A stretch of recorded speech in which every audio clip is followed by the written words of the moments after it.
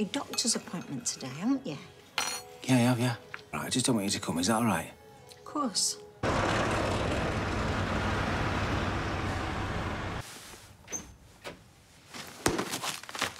How was the doctor's? Yeah, great. Well, she just said nothing to worry about, and it was quite normal for people who've just had a major operation. That I just need lots of rest. It sounds like you'll be back to normal in no time. You're not waiting for that bus, are you? Oh, I'll never get back from my delivery now. Come on, I'll give you a lift. What do you think? Oh, it's big. We've got an apple tree. You never have. I'll show you if you like. Wait until Kev sees this, an actual apple tree. You won't believe it. Oh, so sorry I missed your call. My phone died. It's all right. It's fine. Ty gave me a lift home. Some house, that. I think you'd be really happy there. Oh, gave Fizz a lift. A new place is nice. She seemed happy too, so... Wonderful. We're all happy. Nice to see her smile again, actually. She's so pretty when she smiles. Hey, you should have thought of that before you ran off with one of the cheeky girls.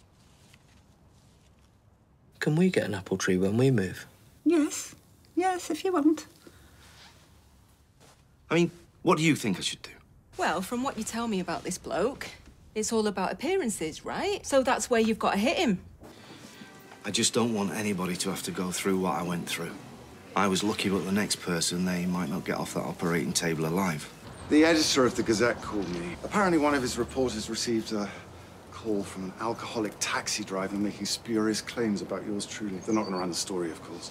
Without your job, you're nothing. And when I'm finished with you, there won't be a hospital in this world that'll take a punt on you. I need some dirt on him. I think if you've got any patients' names or nurses... I made a few phone calls and I wanted to give you this. When you and Aadi came forward, though, I knew I needed to do something. He can't keep getting away with the stuff he does. I'll contact the General Medical Council tomorrow. Get the ball rolling. I just want you to know that I think he's crazy.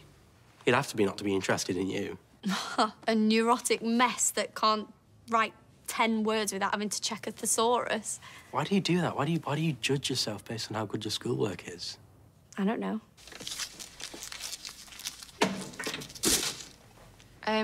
You changed his clothes? You're his stepmom.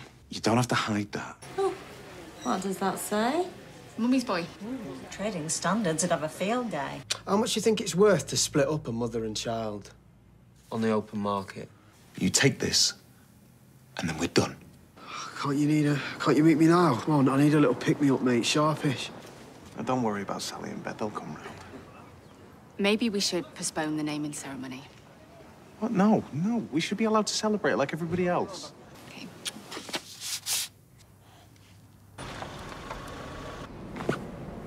And what do you want me to say? That Imran paid you to lie about me buying drugs. Otherwise, this little video, it goes two places. It goes to your boss and to the cops. You've got until 4 o'clock. We need to talk. No, we don't. Ever come here again, I will throw you down the stairs myself. I'll do what you ask, but you delete the video. Once you make the call. Elliot, how can I help? Imran, we need to have a meeting. How's Monday lunchtime? Some new evidence has just come to light which indicates that you committed perjury. You've committed perjury? You're a lawyer. Do you know how bad that is? I did it to protect my son. Abby. How are you feeling about Monday? At the meeting? No, the naming ceremony. Because this feels like a turning point for us.